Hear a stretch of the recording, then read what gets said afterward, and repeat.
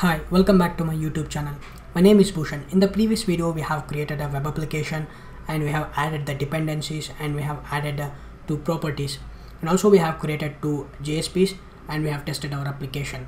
So in this video, we are going to fetch the database records and display it in a table format. So let's get started.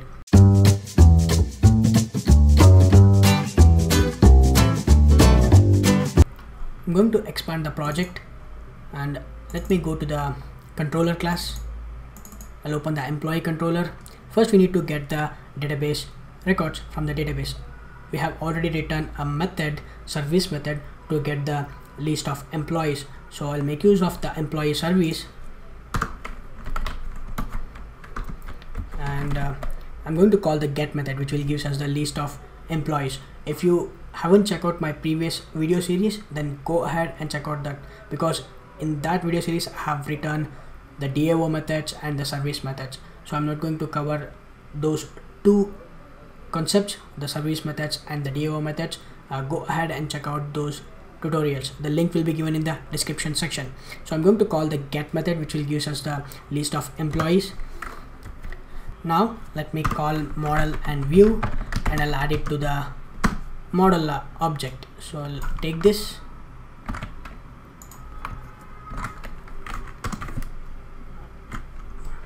and the key would be list. You can give any name you want.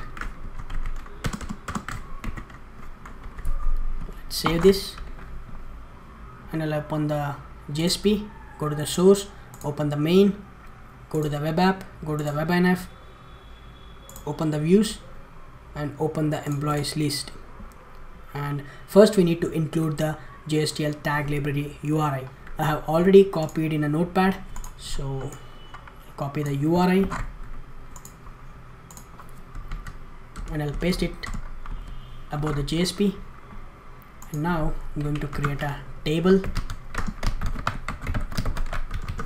Inside the table I'm going to create a row.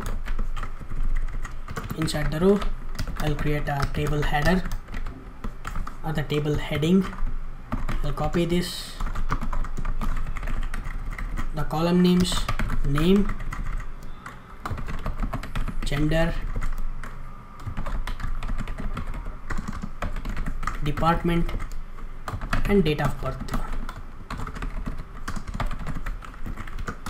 Now we'll make use of for each. Inside the C for each loop I'll create a table row. Inside the table row I'm going to create a table description.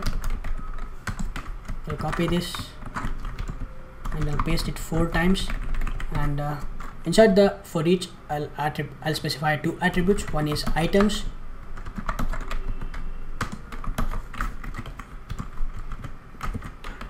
the second one is variable name. The variable name would be E, which stands for employee, and the items, if you see the employee controller, we are adding the list of employees to the model attribute and we are giving a name as list. So we are going to use the same name and we will specify inside the items. The way to specify inside the items is curly braces, and within the curly braces we will specify the name, which is a list. So this list holds the list of employees that we are adding to this model attribute. Now using this variable we will fetch the name, gender, date of birth and department. So within the curly braces, dollar, within the curly braces I'll make use of the variable name, which is E, and in order to fetch the employee name we will make use of the name property, and this name which is coming from this model, which is an employee model, and we need to use the same properties in order to fetch the employee details. So dollar, within the curly braces, E dot gender,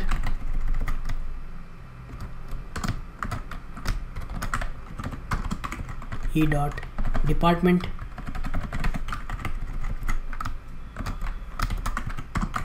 E dot date of birth.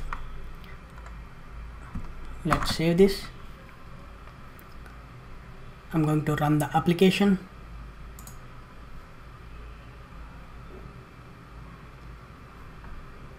You can see in the console the application is started.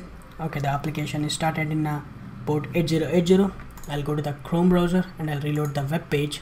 You can see that the employee records are displaying in a table. Right now we have not specified a border to the table, so I'll go ahead and I'll specify the border for the table. Border is equal to 1. Let's save this. And if you see the database, right now we have only one record in the database, so reload the web page. You can see that the table with a border, so the record has been displaying in a table format.